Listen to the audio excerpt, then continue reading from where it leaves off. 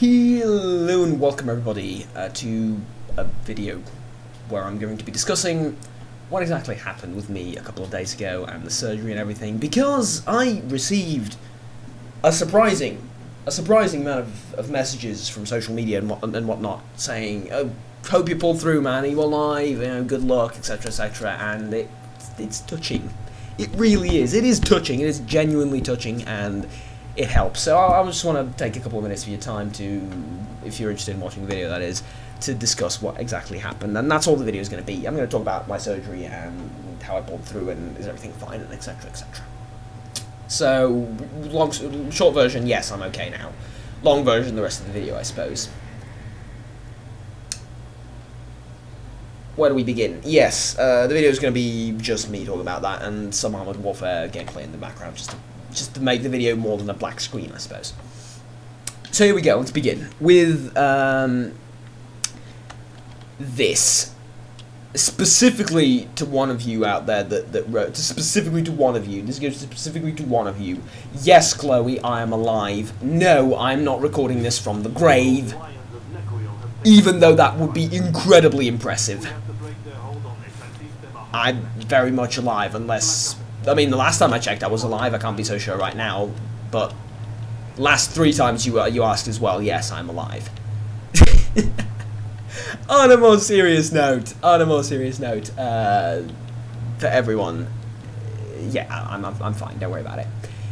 On November the 7th, or on the 7th of November, I'm pretty sure that's what I was supposed to say, on the 7th of November, I had surgery take place on my body in a nearby town about 20 minutes away from here.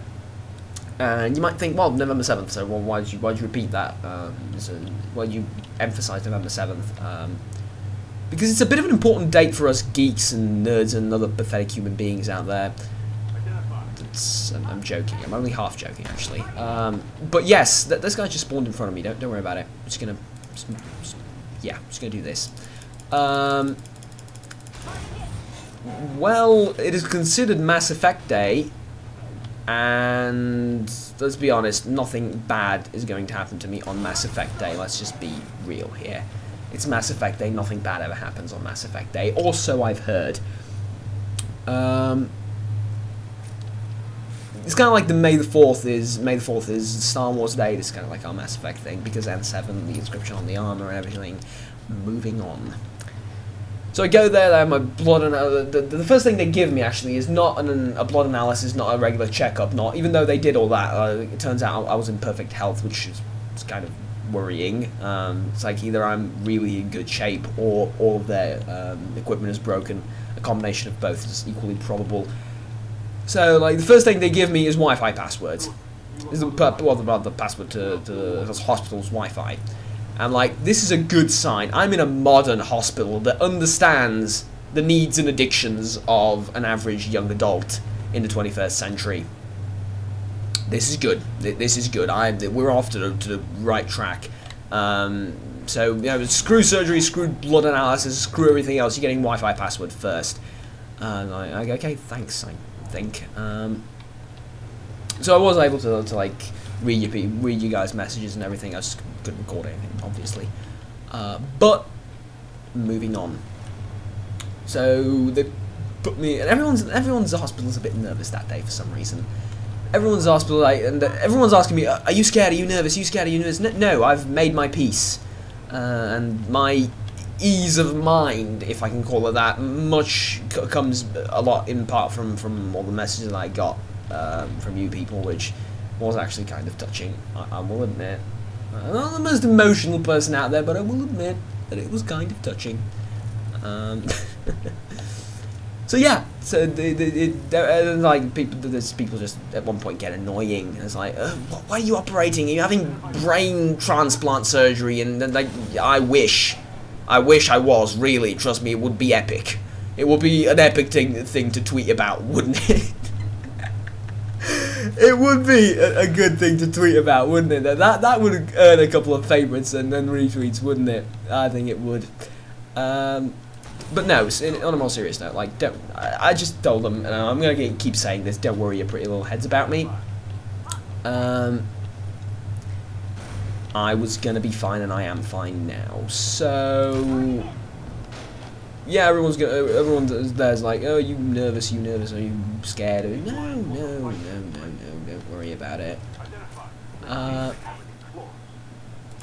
Oh, I love that shot so much.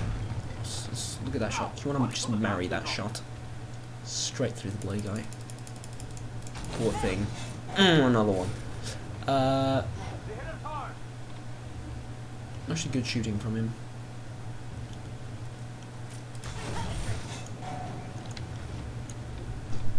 Distracted, but I'm being shot at by 2 different tanks. You may understand why I'm a bit distracted right now. Okay.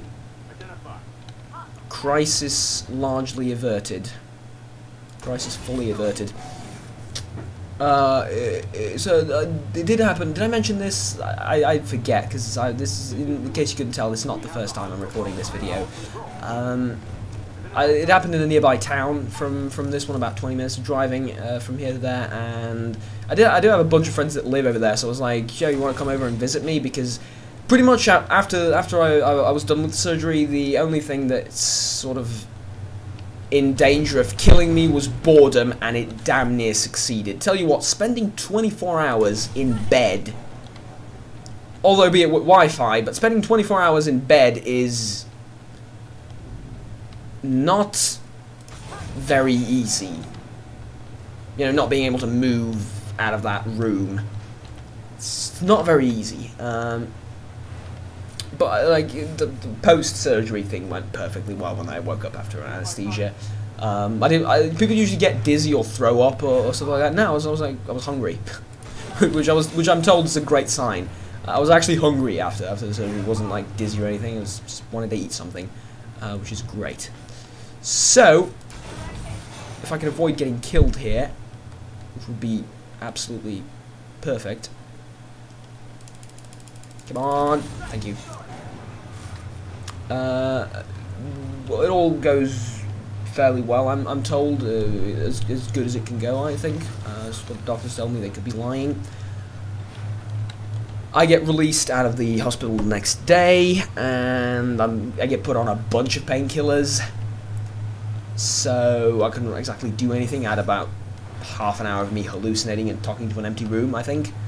Though I don't really... There are blank spots in my memory. But yeah, other than that, I had some bandaging problems with the bandages, so I had to go back there and get re-bandaged like twice. And I'm going to have to go again and again for over the next 5 days, which takes about 20 minutes out of my day, which is not that bad. But yeah, it doesn't hurt, which it kind of surprises them, I guess. Which, usually you do get a bit of discomfort somewhere, either in your stomach, your head. You know, something feels a bit off after the surgery, but apparently I'm fine. Yeah, that was a great game, by the way. So that's it. That's it. Do you people? I wanted to ask something. Do you people find yourselves, when you're nervous, telling jokes to yourself, like entertaining yourselves in that way? Because I swear to God, I had a moment of brilliance in that hospital. I made up a small comedy sketch. I made a short comedy sketch out of a kind of a serious situation. People do that. Do they tell jokes to themselves, or am I just going insane? I guess what I'm trying to ask is, am I a psycho? Oh no, he didn't reference a rap song that maybe someone hasn't heard of. But yes, he did.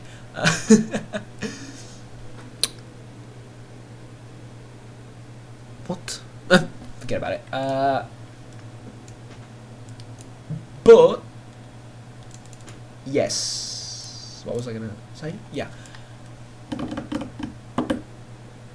I lost my train of thought completely. I apologise. Where was I? Yes, small comedy sketch. Like practically seconds before I pass out, because I can sort of feel it. Yeah, it's like any second now I'm just gonna roll my eyes back and just gonna, you know, go into deep sleep, and they're gonna operate on me. It's like before that I was like, gentlemen, you may begin, and literally that instant the head goes just blump, all the way down on the pillow, and I was just like lose all consciousness, which was kind of amusing that I perfectly timed that. It's almost as if I knew. So yes, it wasn't. I wasn't nervous. It wasn't uncomfortable at all. I'm very much still alive. Not recording from the grave, as mentioned. I just want to make this or rather as a sign of appreciation for everybody. It helps. It genuinely helps. I guess as usual, it takes me like 15 minutes to get to the point of the video. It does help, and it may be a bit uncomfortable talking about something like this to a degree, but it honestly does help when you get messages like that and people wishing you luck, and you know, seeing that that at least a little bit someone out there cares about you, and it's not your sister and mum and dad and you know, your best friend or whatever. There's like a bit of a wider audience out there that to some extent, at least a little bit, care about you and wish you luck and whatnot. It really gets you into this frame of mind of like, yeah, I feel good about myself. I feel good about my life in general. It may sound a bit pathetic, you know. It does to someone who's going to be like, "What are you talking about?" But it's kind of like that for me. Yeah. Don't get me wrong. Like, don't get me wrong. When I say it feels good, like, it doesn't feel good to have someone worried about you. Or it doesn't feel good to have someone say, "Don't die on me, bruh." But but seriously, like, it feels nice, I guess. I hope you can understand what I mean. It kind of feels nice to know that you're quote unquote not alone in this, if that makes any sense. But I was touched. I was genuinely touched by people saying all the things that they said, and I guess in my little own pathetic way, this is what I've made for you in sign of appreciation for what you've done for me, which is basically take 2 seconds of your day, take like a minute of your day and message me something, I guess, which is nice of you. I'll find a way to repay I will find a way to repay myself to you people. I'm gonna do like a giveaway or something eventually. I'm gonna find something to give away. But yeah, we're back on track. Like I'm gonna probably buy a microphone. Hopefully, though I'm not. Yo, okay, that's just alt-tabbed me out of the game. I'm sorry. Wow. Okay, do not click that button. I'm gonna click here. Misclicked. Never mind. But yeah, I was gonna say.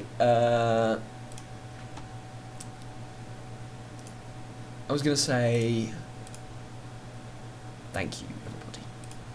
And I will buy a microphone, and I will. So you're not gonna have to listen to this constant that's going on in the background, because trust me, it's very annoying. I'm well aware. Thing is, I don't exactly know where to find a good microphone. It's kind of like searching for a needle in a haystack over here.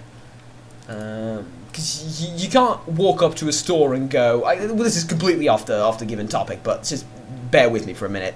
You can't walk up to a store and go, "I'm recording YouTube videos, I need a good microphone." They just gonna look at you like you're the bloody devil or something. No, you need a vocalist's microphone, a microphone for a singer. And trust me, I do not sing. I am the worst at singing. There is bad, there is horrible, and then there's me singing. So I understand that the irony is thick and heavy there, but hopefully I'm gonna try and find something that's kind of affordable and that I can somehow get delivered to me. Other than that, videos should be back up to normal. Fallout 4 is coming out in exactly 8 hours from now. And let's be honest, like, I wasn't going to miss the release of Fallout 4. I was not going to miss that. Don't care about your shit nature. Nobody gives a fuck about your shit. I'm not missing Fallout 4. That is not something that I'm going to miss. That is something that I'm going to be present for. Thank you very much. And it turns out I will be. other than that, there is not much to talk about. Other than one final... Don't say that. People are going to take it the wrong way. Not one final, but for this video, at least, in the context of this video, well, my last, thank you to everyone. As it was moving. It honestly was. I'm going to find a way to repay myself to you guys. I feel obliged now. I feel morally obliged to repay myself. Not sure how, but I'm going to do it. Yeah. Until next time, take care, and goodbye.